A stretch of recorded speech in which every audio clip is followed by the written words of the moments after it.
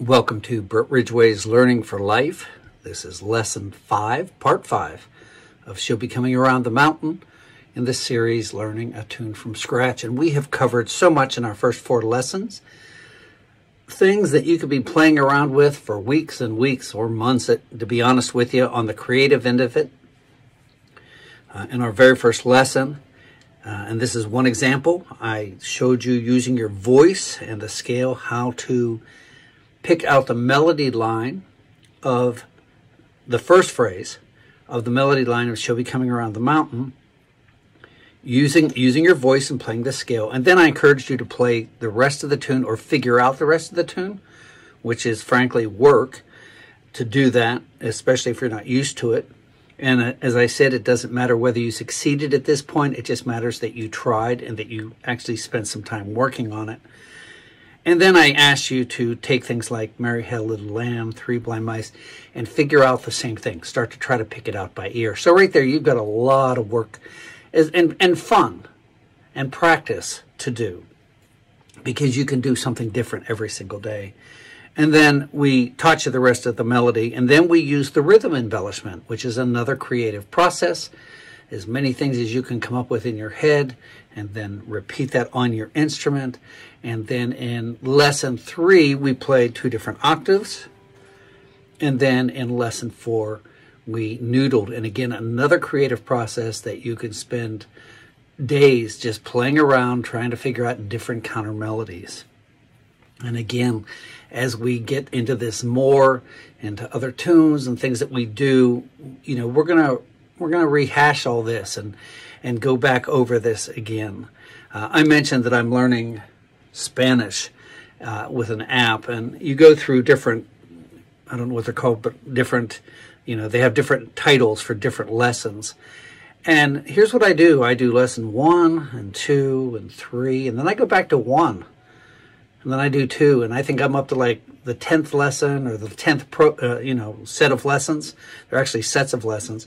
And then I go back and I do 3 and 4 and then jump back to 2. And I review constantly what I've learned already.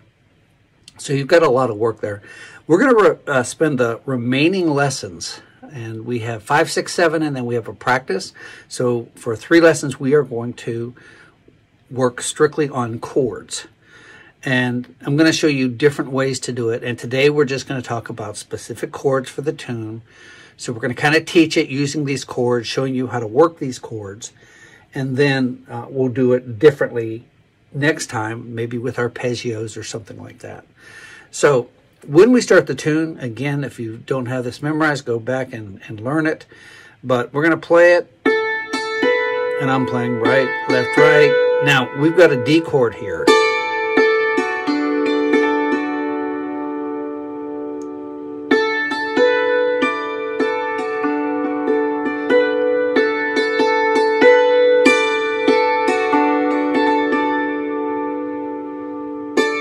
So what we did is we have a triangle. We have a D chord right here. We're playing the F sharp, we're playing the A, and we're playing the D.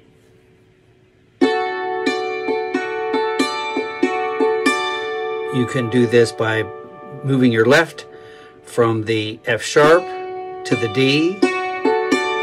And just staying on the A, you can keep your left hand on the D. Moving your right hand up and down, whatever's comfortable. But we're going to extend past this triangle. If you remember, you have a D on the left side of your treble bridge. To find this identical note an octave lower, to find another D, you go from mark to mark and up 1. So this is often referred to as a diamond chord. One thing that I would do is sit here and do this over and over and play it this way. Hard, soft, soft, hard, soft, soft, hard, soft, soft, hard, soft, soft, hard, soft, soft, hard, soft, soft.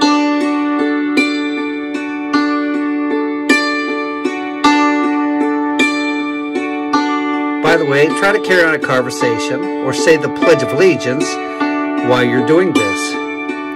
because that will tell you if you're doing it correctly and whether you really have it down. Now, it doesn't matter if you play it like I showed you. You could play it this way.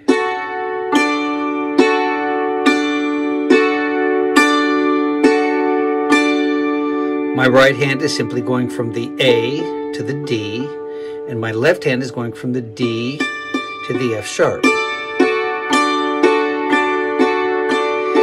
When you're playing the chord, it doesn't matter the order. You could do this.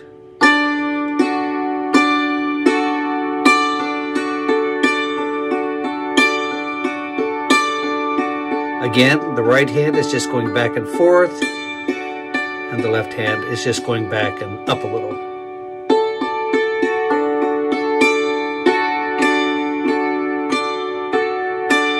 You could do it this way. So when you're playing the tune, that's actually going to be your melody.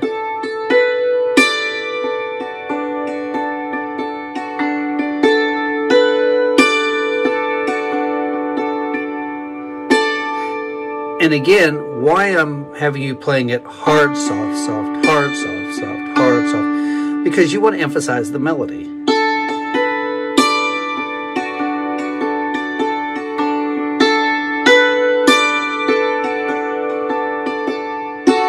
Or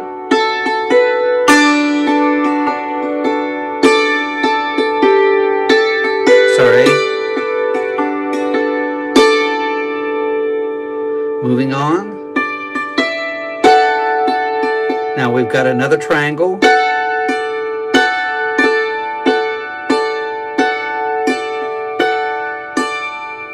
And again, we can throw this D in.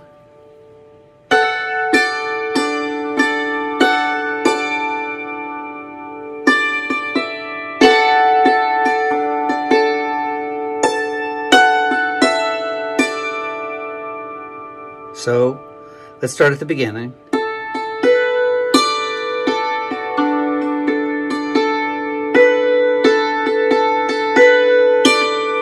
I did a little different there.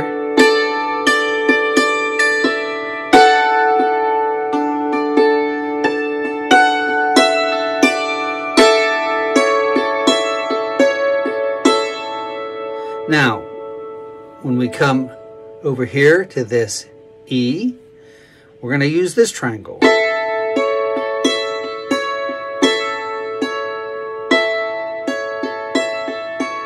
Again, you want to get comfortable.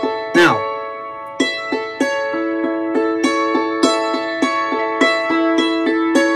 you can actually throw in this E. Now, the reason you can do that is because we are now playing this E here. To find this note on the bass, we're above a mark, go straight across above a mark and up one. I'm not saying you need to do that, I'm just saying it's an option. So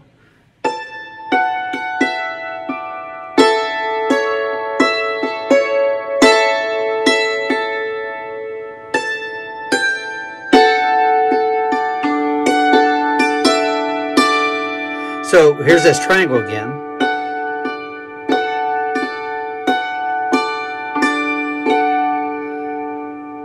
Let's do it from the beginning. Diamond chord, diamond chord, triangle, and we're throwing that in. A different shape of a triangle. Now we're here. We're back to this note again, so we got the same triangle.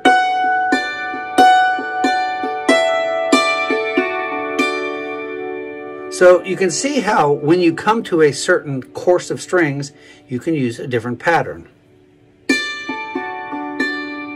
So again, from the beginning, very slowly.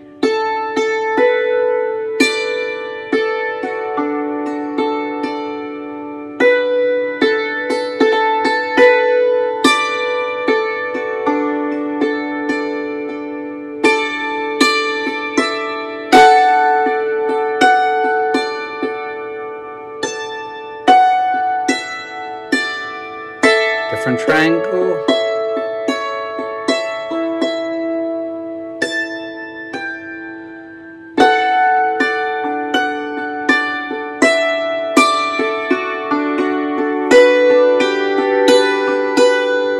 So now we're over here on the B.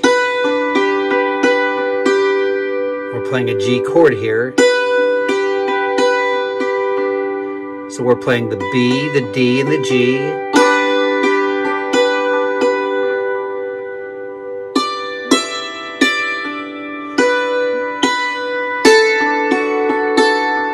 Now if you remember when we were on the left side of the treble bridge and we used this shaped triangle, we're just moving it over. So,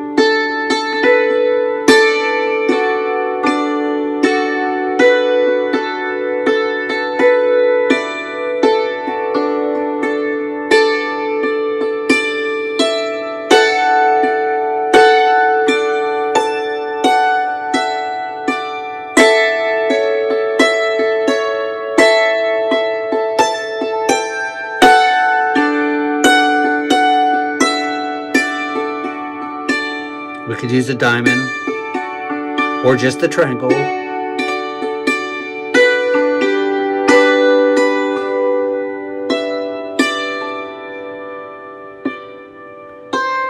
Sorry. And then we're back to the same triangle here.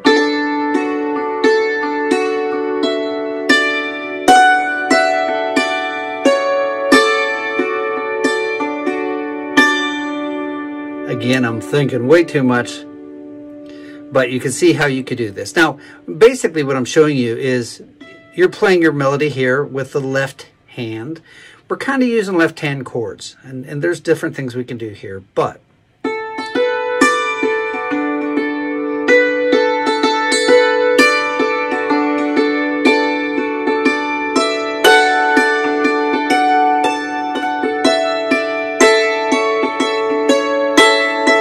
that should have been there.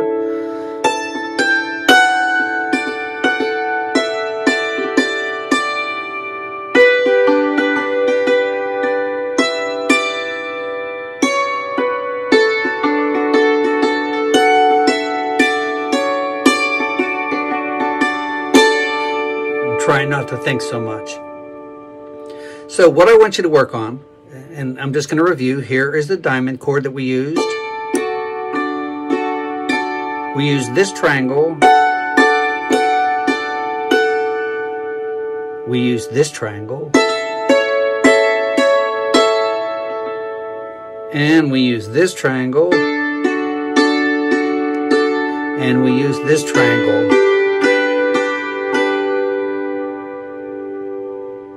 So I've got a bit of homework for you. If you want to know the notes in a chord, you take the first, third, and fifth note. So just as an example, let's do an A scale. A, B, C, D, E. I know that's a sharp. A, B, C, sharp, D, E. You take the first, third, and fifth. So you have an A, C, E. So the three notes in an A chord are A, C sharp, and E. So we're playing in the key of D. The three chords we're going to be playing are D, G, and A. So here's your homework. Let's say you want to know what a D chord is. D, F sharp, A. So it's a D, an F sharp, and an A. So how do you know what chord you're playing? This is a D.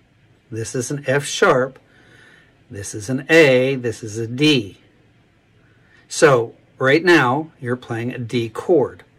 So we played this triangle right here. Let's see what notes we have here. We have an A, an E, and a C sharp.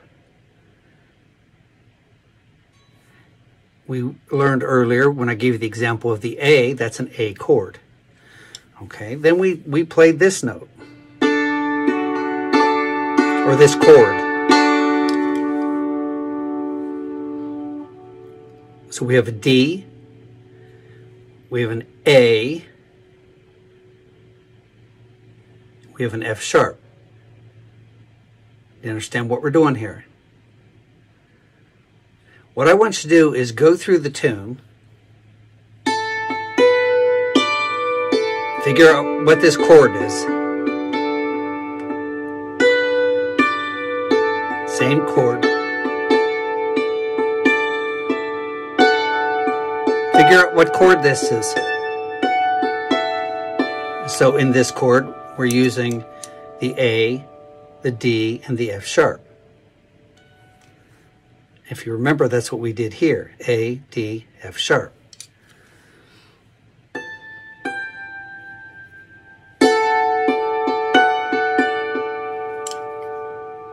A, D, F sharp.